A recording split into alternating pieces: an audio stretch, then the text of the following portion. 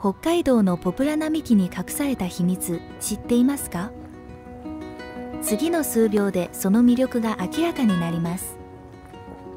北海道大学の理学部の近くには有名なポプラ並木があります。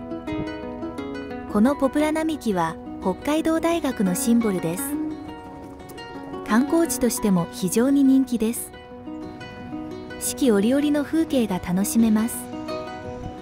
春には新緑が美しく、夏は涼しい木陰。秋には紅葉が鮮やかで、冬は雪景色が見られます。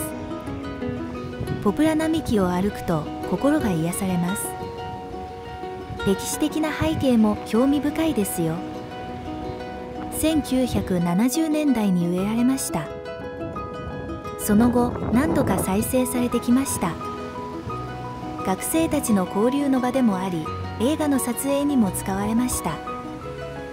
次回、札幌に行く際はぜひ寄ってみてください。観光の新しい発見が待っていますよ。もし気に入ったら、いいねとフォローをお願いします。